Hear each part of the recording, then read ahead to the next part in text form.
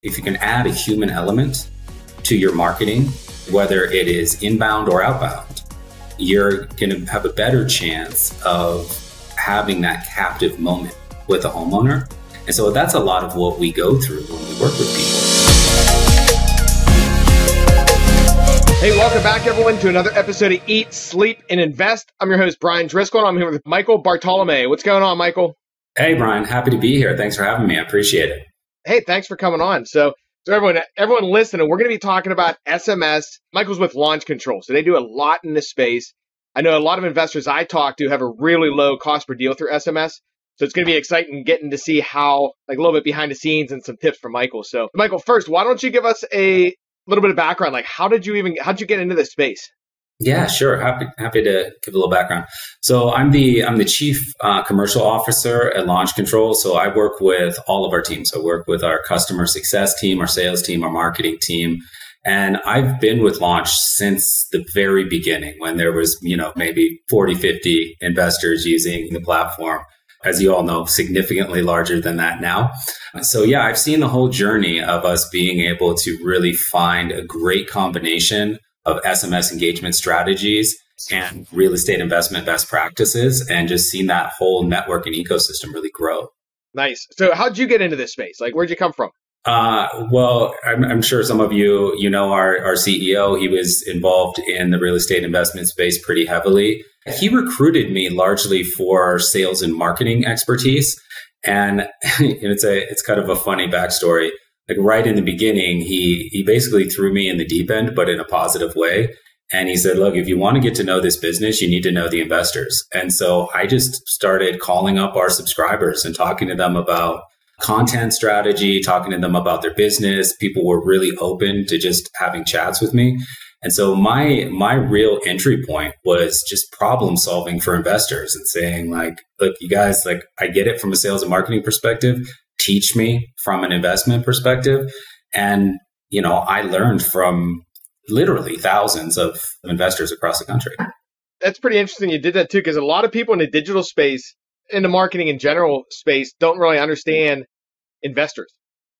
They understand real estate. So that's a big thing. If you were getting to learning, like, what do real estate investors want? They don't want people that want to sell their house. They want people to want to sell fast and different things like that, which is totally different. Wholesaling in particular is a really interesting niche. And it's a cool mix, right? Because yes, investors want to get deals done quickly because there is a certain volume aspect to it. But there's also a real human element to how you get these deals done. If you have the ability to make a connection with the homeowner and to build trust and allow them get their captive attention so that you can really present solutions, then by presenting those solutions, you're able to turn those deals around quicker, right? Because you have to get the motivation, get the timeline, walk them through their alternatives. And if you can hold their attention and do that, you can turn over deals faster. So if you can add a human element to your marketing, whether it is inbound or outbound, you're going to have a better chance of having that captive moment with a homeowner. And so that's a lot of what we go through when we work with people is, I say this every time I do a media appearance, and I'm hoping that it really sticks. But the phrase that I hate most in this industry is text blasting. Don't blast text. Talk to homeowners. What a lot of people do with digital engagement and marketing in general is they think of it just as outreach. But it's not. What's most important is that you're able to layer in a human element to that, because what you want is the captive attention of the homeowner. From their perspective, purchase a home, right? You're going to turn that property over pretty quickly. But this is something that they need to feel safe. They need to feel taken care of. They need to feel like this deal is something that makes sense for them. And you're not going to do that with just a cold email, phone call, direct mail piece, SMS. Doesn't matter the medium. If you can't add a human element to it and you can't get that moment of captive attention with them, you're not going to be able to close as many deals. So what we try to do, one of the things we try to do is help coach people, not just on the SMS side, but in their marketing efforts in general, on ways to add in that kind of human element to it, that focused attention that will help generate that one-on-one interaction that you're going to always need in order to close the volume of deals that you want for you or your team. Now, let me ask you this. So I own some properties and I get spammed all the time. So in text, how do you build a human element? Because whoever's texting me, I don't know what they're doing, but it's ridiculous. And then they're not relating to people on a human element, right? So right. What kind of tips and what do you recommend for people that do want to do SMS successfully? How do you build that human element and like connection there? Okay, well, think of anything that you want to do, and this extends beyond SMS, right? And you can any good sales rep, any good marketer will tell you this. It takes multiple touch points to close a deal, right? Like I think the famous adage is for every Coca-Cola needs 8 kind of visual touch points with every customer before they actually purchase the product, right? So the same is true in any marketing channel that you use. It's going to take multiple touch points. So if you're thinking about SMS, right? So your first question is, how do I get this person to engage? Because what I'm looking for isn't a text message that works. There is no magic text message. The question is, how do I get them to get into the inbox of Launch Control, where I can actually engage with them, where I can make the pivot point decision to either continue sending them a text message or to pick up the phone and call them, to try to get an in-person or an on-site meeting set if it advances to that point, post-discovery information. So how do I get to that level of engagement where I can start to build touch points? So if everyone looks at it from a volume play and goes, you know what, I'm going to send 1,000 people some variation of, hey, Brian, you own 57 Green Street. Is that correct? Would you be up for an offer? If they get that, they're on a pre-foreclosure list and they get 9 variations of that from 9 different numbers and 9 different investors throughout the day, it's frustrating white noise. So how can you take the things that seem like these approaches that everyone else has said, oh, this works. Don't do that. If it's working as a blanket, oh, this is anybody tells you like this is the bullet point, like, or the bulletproof message you need to send, then other people are sending it, and it's probably going to be white noise, right? So what can you do in your phrasing that's going to sound a little bit different? And what we try to do with the content that we provide is to appeal to actual emotional motivation that the homeowners have. So if you're somebody who's in pre-foreclosure, for instance, imagine what that feels like, right? That's scary. The bank's going to come take your house. You have limited time and you feel like you have limited options. So are you going to hard press that person, or are you going to be helpful and show them that you can give them alternatives that they didn't think that they had? If you know that you're dealing with somebody who owns multiple properties, then you know that they just want to and get to the point, right? Because they're educated in this. They know exactly who you are. They know what you want, and they want to get to the point. So who are you talking to? There is no blanket answer for everyone. It's a question of who are you talking to and what is their motivation? If you pull a list of high equity homeowners over 55, are they going to be very trustful of people sending text messages? No. You're going to have to build trust.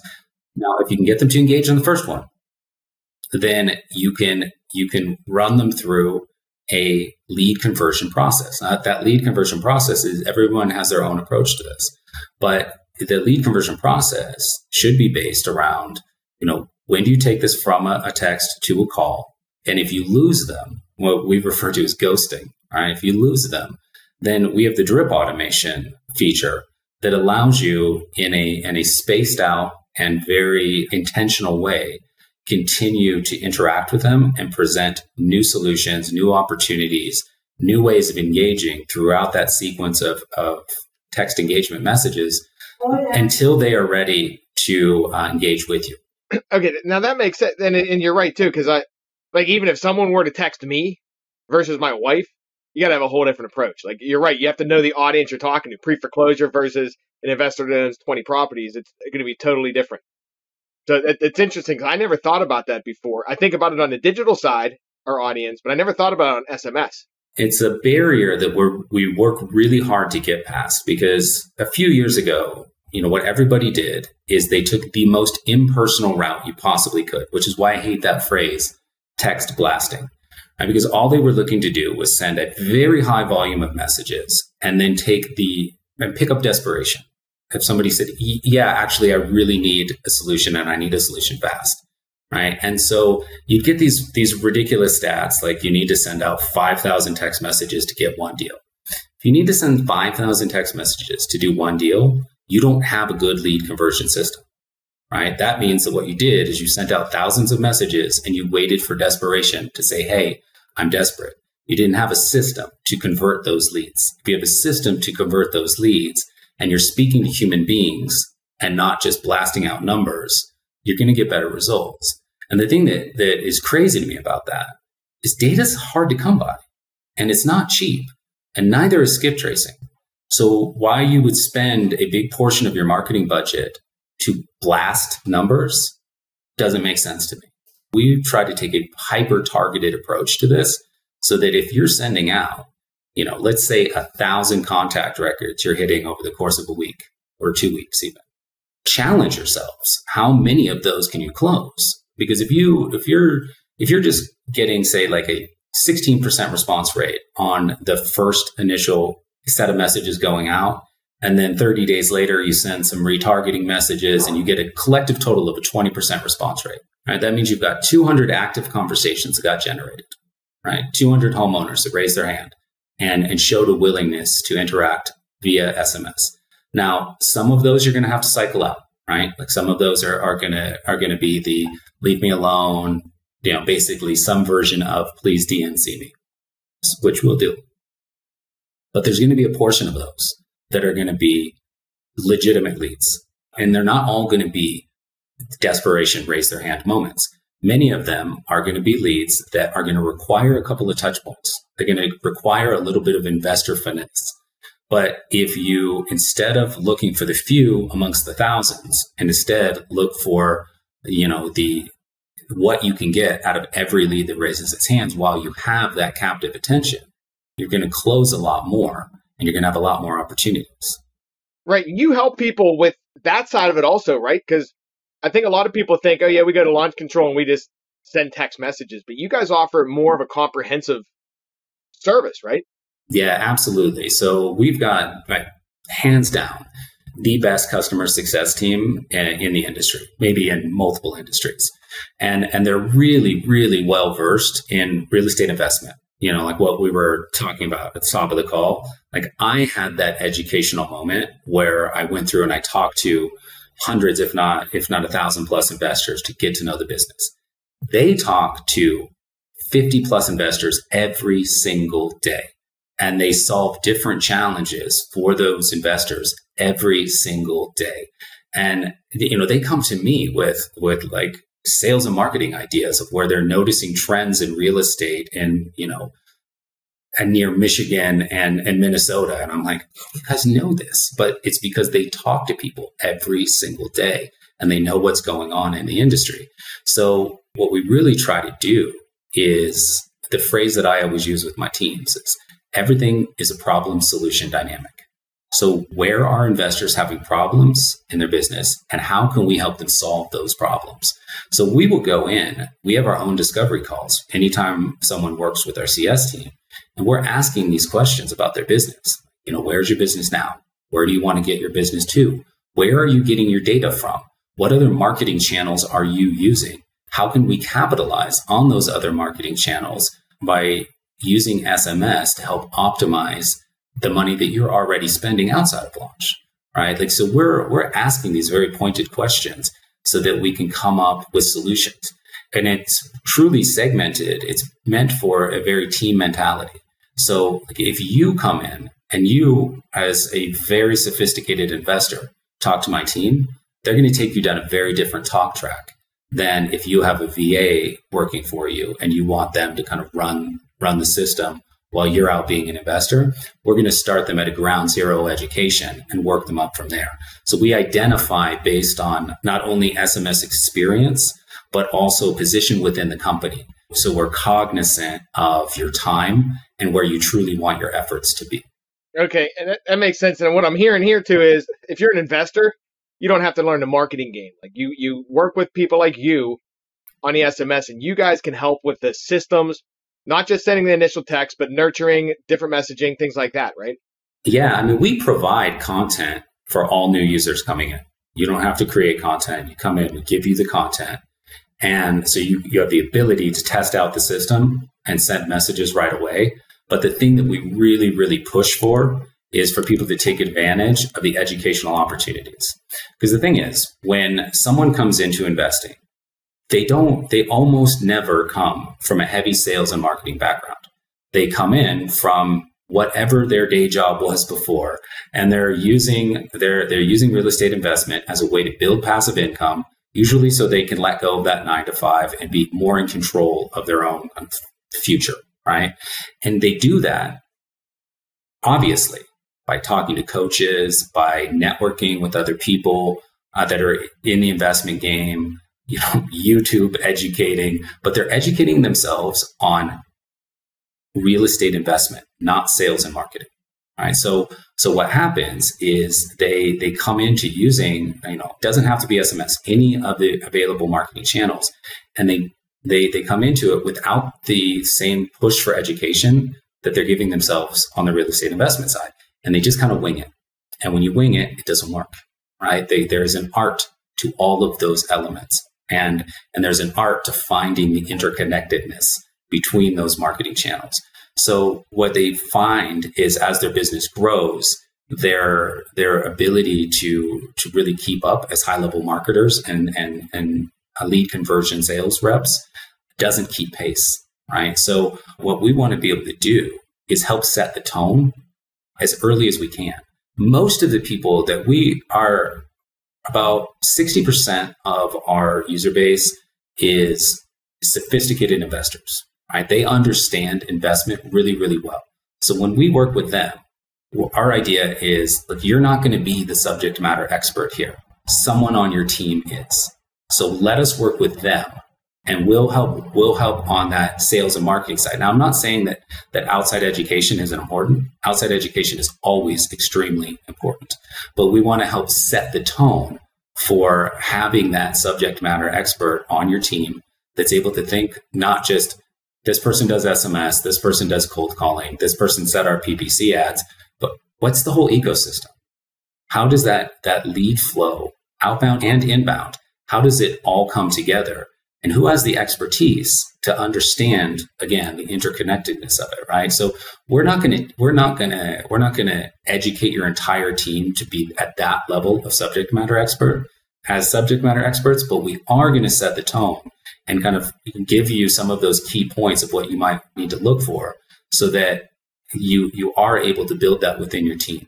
That way, no matter how high the real estate investment team goes, there's a clear delineation between who is hyper-focused on real estate investment and building the business from a profitability standpoint, and who is hyper-focused on that more targeted role of lead generation, lead conversion, getting people booked onto calls, so that the people that converse with the homeowners are able to focus on that and not having to play subject matter expert in marketing if that's not really what they're good at. Yeah, and you know what? That even makes me think too, like with the whole ecosystem. So we do a lot of online lead gen, right? And we use multiple lead forms, like multiple step forms. And then it just made me think a lot of people don't fill out the whole form, but you have their phone number. You could pull them over to you guys and set up a drip message. Hey, you filled out some of the form, but you didn't complete it or whatever, and try to re-engage those people just crossing different channels. Exactly right. So, if somebody is, and that's that cross communication is what I really want people thinking about. Because let's say we just focus on re-engaging with your inbound marketing. Okay, so let's say you're doing PPC, you've got a TV ad up, and you put out some direct mailers. Now, most people will think of those as individual channels, and they will try to gauge the ROI of those individual channels. Like, what was my cost for direct mail pieces? What did I get out of it? What was my cost for PPC? What did I get out of it? What was my cost for TV? What did I get out of it? I try to get people to think about that as, again, one ecosystem of leads. And how can I get the most possible money out of that entire ecosystem of leads? So if you've got leads coming in through TV, PPC, direct mail, you're not closing on one call, at least not every time, right? It takes multiple touch points. And there's not a high percentage chance, but there's certainly a pattern of what I called ghosting, people dropping off, right? And the first thing that you did was you picked up the phone and you called them, right? But now they're not answering that call. So how are you going to re-engage, right? You have to hit them up through a different marketing medium. So if you can put those leads, which are warm leads, right? They know who you are. You don't have to play the anonymity game. You can put them back into launch control and you can say, hey, it's Brian over at Motivated Leads. We were just talking on the phone a couple of days ago. I thought this might be easier. Keep it conversational, keep it light. But if you can get them, you can get them to re-engage there. Then you open up all the tools at launch. You have the drip automations that you can put them on. You can, in most cases, honestly, like if text worked and you got them to re-engage, it's probably going to be an almost immediate push to call at that point because you got the captive attention again, right? And like you said, with a wholesale deal, it is typically it's a short cycle typically, right? Like this is one of the things that drives me a little bit crazy is when somebody for instance, says, I'm not interested in selling right now. And then in the text, people just go, okay, or they put them on a long-term drip automation. If you had them on the phone, there's no way you wouldn't ask the question why. All right. They're sitting on a distressed home. There's no way you wouldn't ask them why. Right. And so you get these opportunities through retargeting. Even if somebody's like, the timing's not right, I don't think maybe the timing is right. So as long as you're basically able to go, come here. Oh, now I have your captive attention again. Then, you can take whatever you guys do as a team in terms of lead conversion. Now you have that captive attention and you're able to jump back into your own processes again. Again, ups your chances. So if you start thinking about your entire ecosystem and think about like, well, how can I continue to cross target? You can take your inbound leads and you can retarget them through SMS. Absolutely. Right. But even within your outbound marketing, right? If you're doing cold calling and it's not working, you've got that set of leads. Are you also running them through an SMS campaign? Because it's a waste of data if you're not. Right? If you're using SMS, and look, you're not going to get 100% engagement rate, right? Like we'd be billionaires if you did. Like you're going to have some leads that chose not to interact via text. Doesn't mean another medium isn't going to get to them. You can gather captive attention from different people in different ways. So the question is, did I do absolutely everything in a non-obtrusive, hitting them over the head with messaging kind of way, again, a human focused way? Did I do enough to make sure that all of those all of those data points that I paid for, all of those contact records that I paid for, that I do absolutely everything I could through each of my marketing channels and the cross functionality between the marketing channels to absolutely ensure that that was either a potential deal or not a potential deal, right? That's a good point. Okay, so let me ask you this. So everyone in the SMS space right now, like I talked to a lot of investors and a lot of investors are scared. You're like, oh, you know what? I don't want to do SMS because the compliance, things like that. Like, what do you see on that side, how people can do SMS messaging and not be getting those litigators and fines coming in the mail? Okay. Well, look, this is the biggest misconception in SMS marketing is this word compliance. People equate compliance with legality. And look, I'm not a lawyer. And I can't give legal advice. If you really want legal advice on TCPA regulations, happy to give you guys references. But the simple breakdown of it is this. There are federal and state level regulations around telecommunications, right? And all of those are really geared towards auto dialers and in particular, like phone auto dialers, right? So launch control as an application is not an auto dialer. If anybody that's used it knows you need to hit send, right? Like you have to take an actual manual action, and you're sending out very personalized messages. There's also within that space of the TCPA guidelines, that is the federal level regulatory guidelines. If you're not selling a product or service, it's an allowable thing, right? If you're not hitting them over the head with product and service sales, which wholesaling is not. You're simply discussing their intentions for their home. They can take a solution or not. You're not earning a commission off of it, at least not something that they're paying you directly. And so it's within those regulations. Now, we keep a very close eye on what the states are doing individually in terms of their regulatory bodies and any changes that they make. And we will alert anybody in there's, with the exception of maybe the state of Utah, where you need to be a little bit more careful about double checking against the do not call registry. It's the federal regulations pretty much apply across all states.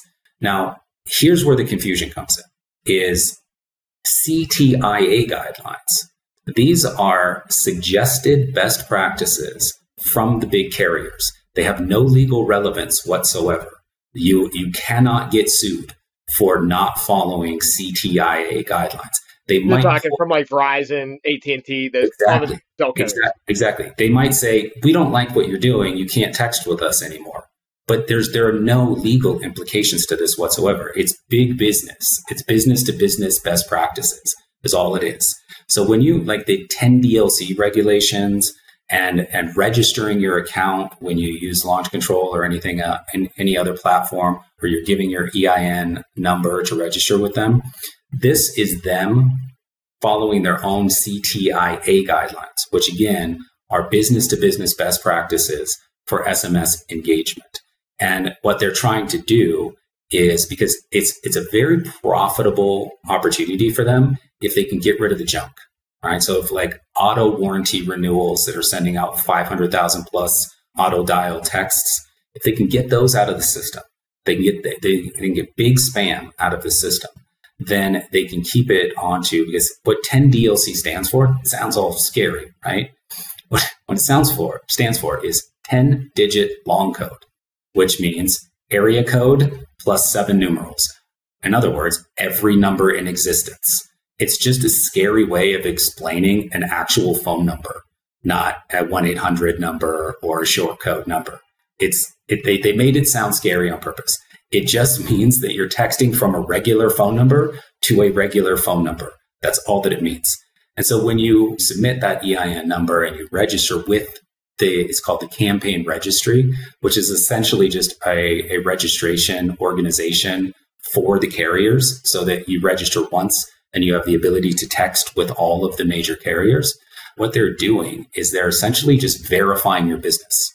So when you're showing that your website has opt-in and it's got that little mark that says, yes, I agree to accept SMS messages, it's set up really for your inbound marketing, but it is a true and accurate aspect of your business, right? So you're showing that. And they're looking at that and they're going, yeah, this is a small business. It's a small business reaching out to a small audience, vetted, verified, they're in. Because if you don't get vetted, if you don't get verified, then you get marked as likely spam or spam, which no one does, right? We've never had a single problem with that. The only problem we've ever had with registration is if somebody doesn't have that opt-in aspect on their website, we have to go back to them because we manually vet everything. So you're not getting caught up in the bureaucracy of it. And we push it back and say, guys, you got to have this on your website. They do the quick fix. And then we're able to, they're able to get those inbound leads coming in, and we're able to get them registered as a small business, right? Now, there is, of course, monitoring on a business to business level of what the content of the messages are, the intent of the messages. And the only time that there are ever any issues whatsoever is when people are stupid. And what I mean is, if let's say somebody has a list of 1,000 names and they do some sort of trickery to be able to text the same people in too short of a space, which we have a bunch of safety checks to make sure that they can't do that. But if they find a workaround and they abuse that list, they'll get dinged. And when they get dinged, what I mean is not a financial tie-in, because again, it is not connected to the legality of the TCPA guidelines. That is a very different thing. This is just business to business where they go, hey, don't do that. And you have to DNC that number. We have to slap them on the wrist, re-educate them. But it's not a question of any legal kind of conversation. It's business to business best practices. To my knowledge, no one has ever gone through any kind of TCPA federal level issues texting through launch control, not once. And I've been here 4 years. It doesn't happen because if you do things the way that we do in a very targeted fashion, you're respectful of the homeowner. We have auto DNCs in the system. So if somebody clearly doesn't want to be contacted, you don't even have a choice. The system will DNC them. But if you're cognizant of the people that just really aren't receptive and it doesn't seem like text is the way to get to them, you have the option to DNC them. So if you are respectful of the recipient and you are targeted in your approach, it is a safe and acknowledged, in this case, business to consumer from your perspective. But from the perspective of the carriers, it is a verified and accepted business to business interaction for you guys, right? It's a partnership between you and the carriers as an individual. It's not about launch. It's about your behavior within that ecosystem and how you interact with your recipients. So if you get yourself verified, you send messages in a targeted fashion, you respect the homeowner on the other end, and you don't try to do anything abusive in terms of like, well, yeah, they didn't answer a text, so now I'm going to call them 12 times in a row. Could you potentially get yourself in trouble there? Sure. Was it the platform that did it? No, it wasn't, right? So if you follow very simple protocol, you handle marketing in this fashion in a strategic way, you're not going to have any issues. Yeah, that makes sense. 'Cause I know that's a hot topic with everybody. So yeah, thanks for clearing that up. Sure. Last question. We're almost out of time. Do you guys help provide lists, or do people bring their own data with them? Most people are bringing their own data with them. This is something that I like to tell people in general is that launch control. If you really think about it, launch control is the largest real estate investor network in the country. It's 4,000 real estate investors using the system every day. So for something like data, right, there are multiple routes that you can go to, one, network with other people through our social media, our Facebook page, find out where they're getting their data, ask them for data hacks, right? You can do that. You can go to our CS team and ask them if they have any resources for data. Depending on what level you are in your business, they will give you different recommendations of where you can go for data. And if it's a really high-end thing where you want us to actually, curate and deliver data for you and your company, then we can have that discussion and we can do that because we have the resources within our network. And because we are so heavily invested in real estate investment through the contacts that we have to be able to get you any level of data that you need. It's really a choose your own adventure thing within that giant network of real estate investors across the country. Right? Do you want to figure out your own solutions by just talking to other investors and using that, again, captive attention, right? That captive attention of other investors, or do you want to lean on us and the direct connections that we can make?